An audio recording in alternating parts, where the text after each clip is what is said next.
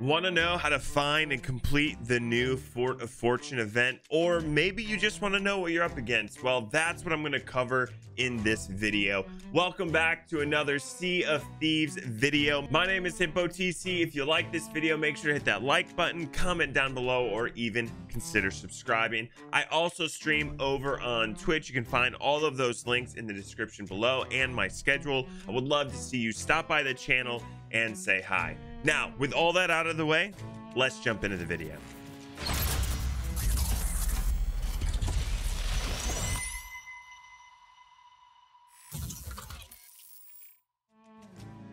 Sea of Thieves Season 2 is officially here, and with it comes a brand new fort called the Fort of Fortune, or what I like to call it, the Fort of Fun.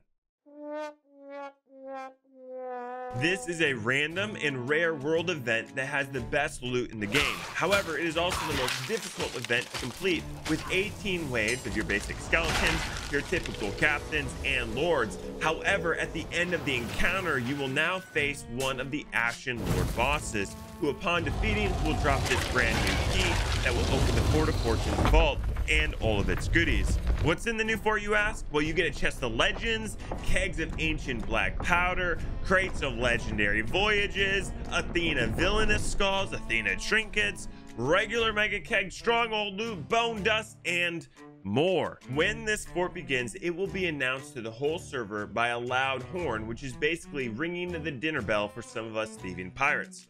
The closer you are to the world event, the louder it will be. It can spawn at any of the regular skeleton forts around the seas, and it is pretty hard to miss as it does have a big red skull with glowing eyes and fire scars. Now that you know how to find it and what the rewards are for it, here are some tips on how to beat it. Like I mentioned earlier, you will face 18 waves of skellies.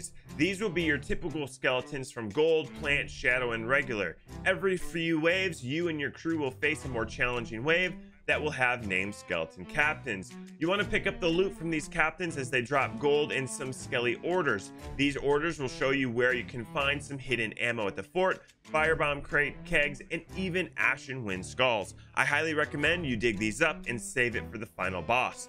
After 15 waves of this, you will start the final waves. Wave 16 will bring a single skeleton lord. Wave 17, you will face off against 2 skeleton lords. And then finally, on wave 18, you will come up against the final boss, which will be an Ashen Lord. This is where all that extra ammo you've been storing, bombs and food and kegs, will come in handy. However, still probably one of the best ways to do this is with the cannons from your ship. And that is pretty much the Fort of Fortune. It's just going to be your typical skellies with some skeleton lords and an Ashen Lord at the very end. So there's definitely some tip videos out there on how to defeat each of these bosses. But the best tip I have for you is just to make sure that you are supplied up, ready to go, and you got everything that you need for this fight. Because one thing I do know is that this new fort, the Fort of Fortune, really reminds me of year 1 Sea of Thieves. I don't know if you guys remember the fort back then, but it spawned like every 2 hours, and the whole server would converge to one spot when that fort came up. That's basically what this fort is doing. This fort brings everybody, and I mean everybody on the server, to one place. Everyone wants the loot.